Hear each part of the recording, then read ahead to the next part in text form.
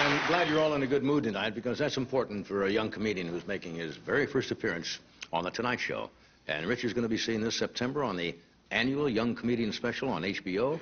And he'll be performing in New York City at Caroline's at the Seaport, August the 11th through the 14th. Would you welcome, please, Richard Jeni. Richard.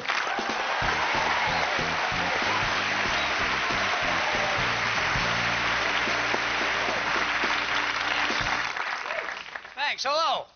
Hello. Hello, hello. You're in a great mood. You like this suit? Do you think I should have worn this? Yeah. I don't know. It fits good, but it takes so long to wax it. It's a New York suit. I'm a New York guy. That's where I got it. I just came back from there performing. That was fun. And after that, I went up to Canada. Canada's just like New York backwards, isn't it? You go up there, everybody's going, how's it going, eh? Then you go back to New York and the people, hey, how's it going? It's like the same thing.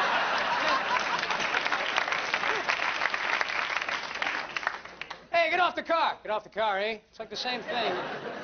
And I went down to Miami, had a good time. That's fun. You get on a couple of people. You get down there, they have the Hispanic thing going on a plane. You get on a plane, and they're like, for your convenience, we have air sickness bags. And someone else goes, el receptacles de barfo. They always have the same. I think if the plane crashes, they'll have to do that. They'll have to be going, we're about to crash. And por favor, kiss your butt, buenas noches. I had a good time, though. It just gets lonely on the road, boy. There's nothing. You know, you can tell you're getting lonely when you're sitting in your hotel going, gee, I never noticed it before, but Wilma Flintstone doesn't have a bad body.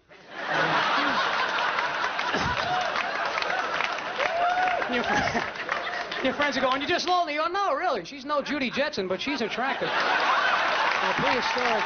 Yeah, she was good. Thank you. I got so desperate for something to do one night, I actually went to the video store. Listen to this. I rented all 4 Jaws movies in a row. This is a low point in your life. When it's like 4:45, you're watching Jaws for the Revenge. That's the title, Jaws for the Revenge. And you're sitting there going, this shouldn't be the title. The title should be, here's a fish, you're stupid. That's the title.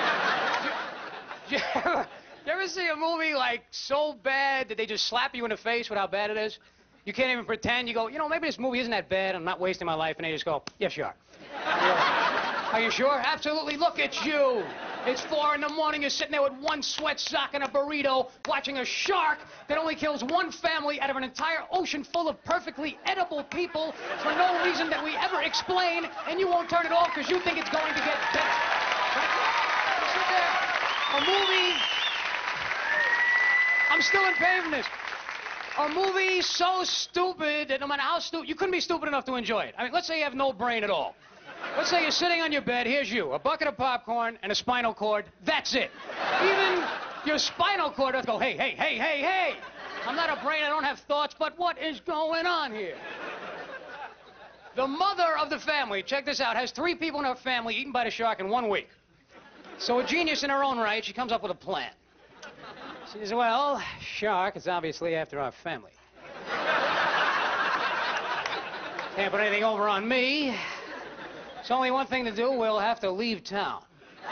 And you're going, leave town? But wouldn't an apartment building be sufficient protection from the average shark? I mean, even if he's a really ambitious shark, right? Let's say by the time he gets to the apartment building, parks in a guest spot, explains himself to the doorman, come up in the elevator, you would most likely smell fish and run. No, the mother is leaving town altogether. And you sit there. And you're going, but why doesn't the mother just not go in the water? Wouldn't that make more sense? And they go, well, ordinarily, yeah, but this is stupid. You see, in a stupid movie, everyone's stupid. The mother is stupid. The people that made it are stupid. But none of them are as stupid as you, because it is now 5:01, and you still think this is going to get better. So now, I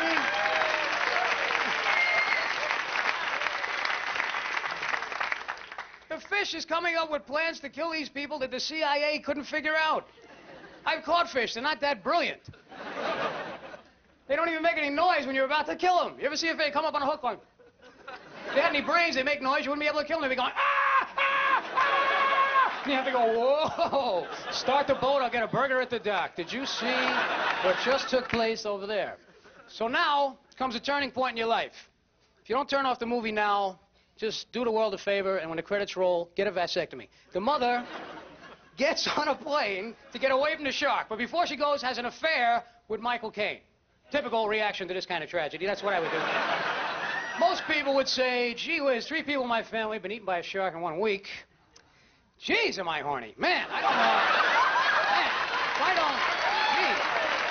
My goodness. Ooh. Ooh, God. Ooh. The death. Ooh. Ooh, the tragedy, the bloodshed. Stop me, I'm vibrating. Where's a blow-up doll when you need one? So now, get this. Here's the crescendo. The mother gets on a plane in Long Island, New York to get away from the shark. Flies to the Bahamas. Are you with me here? An ideal place to avoid a fish. Small island surrounded by water. When she gets there, guess what? Not only has the shark discovered that they have travel plans to go to the Bahamas, but to boot, he has beat the jet to the Bahamas. They land, there he is, couple of beers, Ray-Bans, and you're going, but wait a minute, that was a jet. Wouldn't a jet be faster than the shark? And they go, well, ordinarily. But again, this is stupid. You see, in a stupid movie, shark is the fastest transportation available. See, if you're going to London from New York, let's say, right? Tear up them Concorde tickets, get the next fish out of town.